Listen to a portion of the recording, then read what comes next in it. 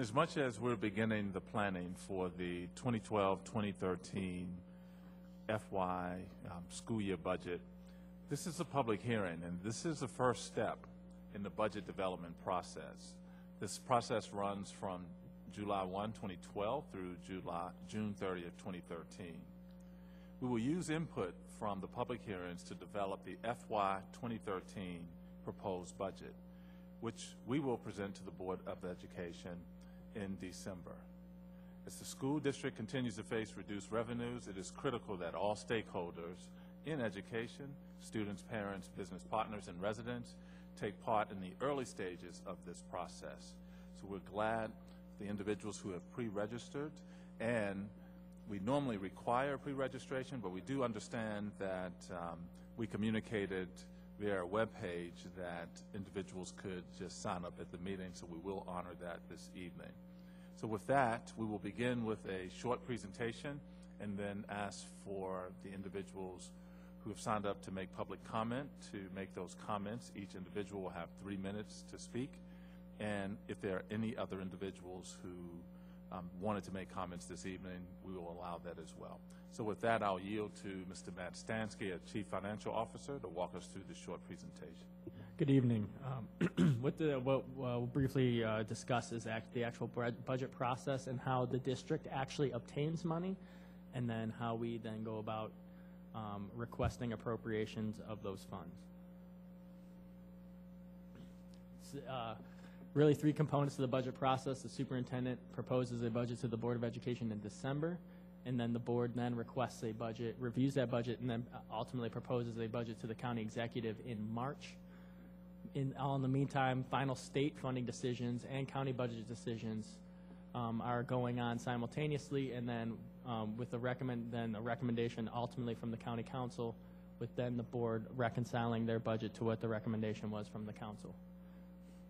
To give you a brief overview of where the district gets funds, for fiscal year 12, we had a budget of $1.6414 billion. Approximately 99% of that revenue comes from 3 main sources: the state of Maryland, county government, and federal government. The remaining 1% is our board sources, and those are usually fees for use of our buildings, tuition, things of that nature. So just again to reiterate, the district has really no revenue raising authority. We can only spend what we get from the federal government, county government, state government. To go more details in the timeline, again, the superintendent proposes a spending plan in December. The board holds hearings on that plan in January and February. Then the board votes on a budget and submits that budget to the county executive on March 1st. And then that budget comes back over from the county council in June, and the board reconciles with it in June. The county timeline is that once the board sends the budget over on March 1st, the executive proposes a budget which includes the school system budget to the council on March 15th.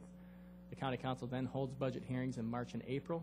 All in the meanwhile, the General Assembly is also approving at the state level the state budget in the March-April timeframe. And as again on the state side, the governor proposes a budget to the General Assembly in January. Budget hearings are held with the General Assembly in January and March, and then the General Assembly approves that budget in the March-April timeframe. So what really drives that revenue? Like I said earlier, we have 99% of our revenue comes from those 3 major jurisdictions: federal, state, and local government. But what plays a significant role in how we get money is our K-12 enrollment.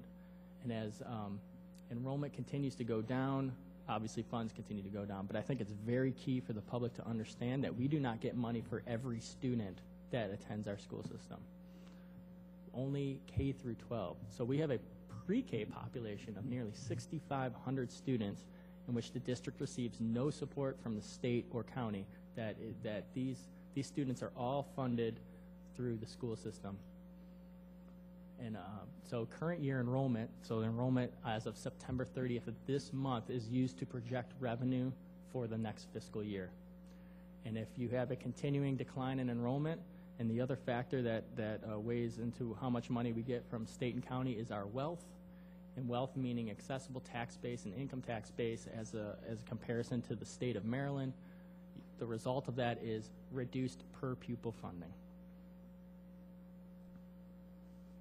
And one thing we wanted to talk about with the public also is a major shift in how we're actually funding schools for this next fiscal year. Currently, our schools are funded by a staffing formula through the central office, and that each school is given an allocation based on the number of students they have in the system, or in their relative schools. What student-based budgeting is, it changes from actually funding schools to actually funding student need. So there's a base per pupil allotment that the district will give each school, and then there's certain weights that are derived depending on the need of the student. So the more needier the student, the higher the value of that student from a financial standpoint, the more resources that are needed to educate that student. And so this is a major shift. We think it allows principals more and school communities more flexibility in how they structure their school to meet the needs of the students in that building. So it's really more differentiated now based on school and student need, as opposed to just a generic staffing formula based on a number of students in your building. So it's really going to give, like I said, principals, school communities more flexibility in how to structure their school to meet the needs of those students. And so with that, I will turn it back over to Dr. Height, and we will begin public comment. Thank you, Mr. Stansky. We have two individuals who have signed up to speak. The first is Tony Andolfato. Is Andolfato?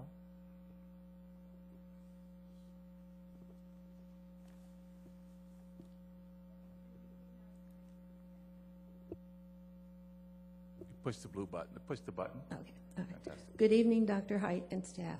I am Tony Andolfato and a county resident. Once again, I am asking for full funding for library media specialists for all of our schools.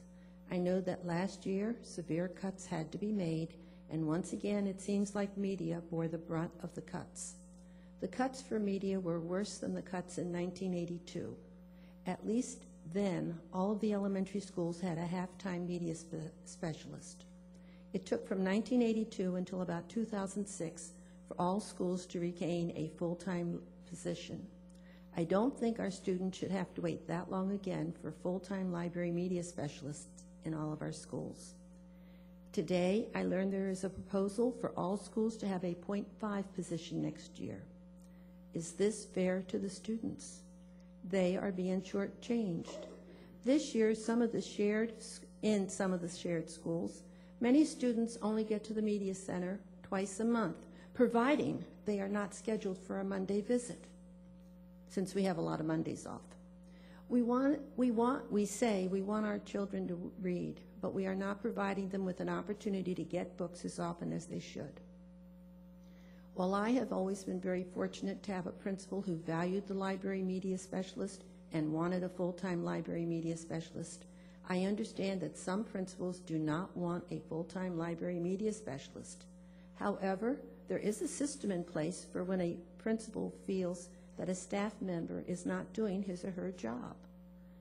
And have these principals spoken to their library media specialists? Because unless the principal has spoken to the library media specialist about his or her concerns, the library media specialist may have no idea that the principal would like changes or they're transferring to another school. By the way, did you know you have created a weight loss program with your cuts to media? Some of the shared library media specialists have said that as a result of having several schools, they have lost weight. Please don't cut any library media positions and work to bring back every school to a full-time library media position. Thank you for your time and consideration.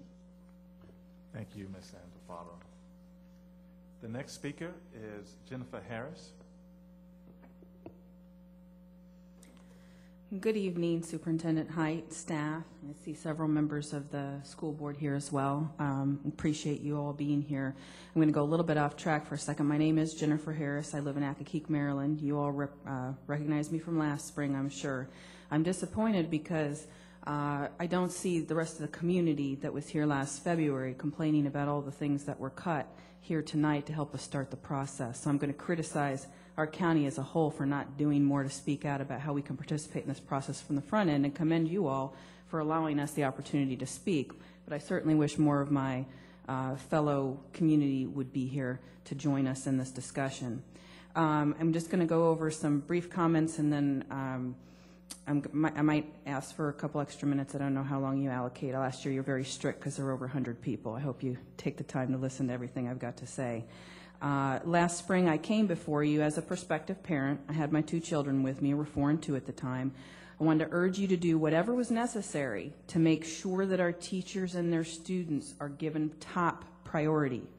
Now, I'm glad to see that the student-based budgeting process aims to do that. That's a real step in the right direction. I think that's good news. I know that last spring, as I watched the process unfold from the sidelines after I spoke to you all, it became evident to me that while our public commitment to put our children first was stated, our political and personal agendas often took priority in the following discussions. I spoke to you all, and I also spoke to County Council about my concerns later in the process.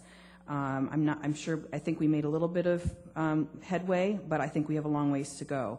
Unfortunately, as a result of that experience, I decided to enroll my daughter in a private school rather than choose my local public school. However, I'm not giving up on this system, and I'm not going to give up on my campaign to do more until I feel comfortable putting faith in public school in Accokeek.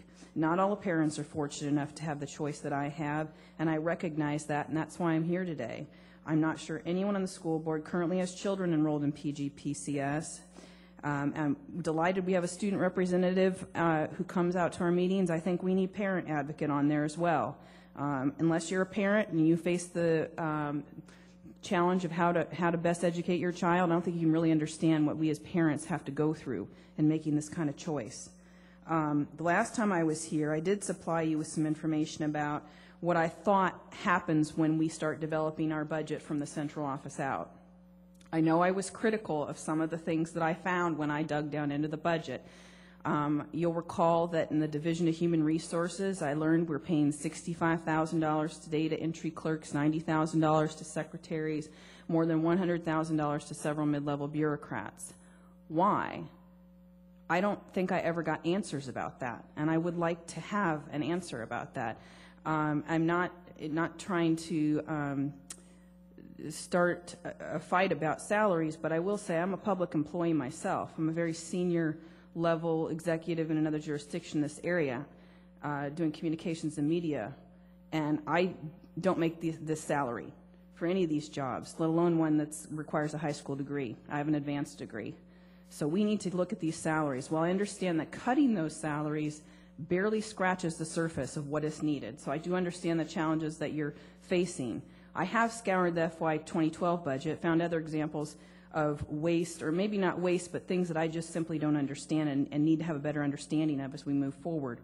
The IT department has 2 deputy department heads. We pay $2 million in contractor services. I'm not ever sure I could figure out what that was for. 17 people are employed in our print office to copy teacher curriculums. I'm an environmental engineering by background. I think that we can develop some more green technology to distribute information like that rather than having people print materials. 40 computer technicians, analysts in the central office, and similar positions in the schools. I want clarification, because I found this in the budget last spring, and maybe it was fixed or addressed, but I don't think I ever got answers about that, so I'd like clarification. And I'll leave you my information so that you can follow up with me, because I have a platform to talk to the community, and I would like to help them understand that better, too, because that was a concern. Sure. And Ms. Harris, we're running. Yeah. You have gone, I gave you a couple extra minutes. And so we can collect your information so that we can get those questions answered for you. I think it's important for us to be able to answer your questions as a part of the budget process. Right. And even inside of this process, anytime we get any questions, we post all of the questions and the responses so that you not only see the answers to your questions, but everyone else does as well. Great. Thank you very much, Dr. Hyde. I appreciate that. You'll be seeing more of me, and if you want my input, I'll be glad to come back and participate further. Great. Thank you. That concludes the 2 individuals who signed up previously to speak. Do we have other individuals who are in the audience who care to speak to the budget development process?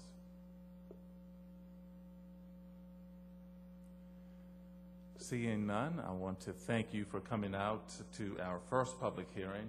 We will have a second public hearing on Tuesday, October 25th. And that will be 7 o'clock, and I will ask, it will be here in the same room, and I will ask that for that meeting, if anyone wishes to speak, that they sign up ahead of time, and you can do that on our website or by calling in. So with that, thank you for coming out this evening. Good evening.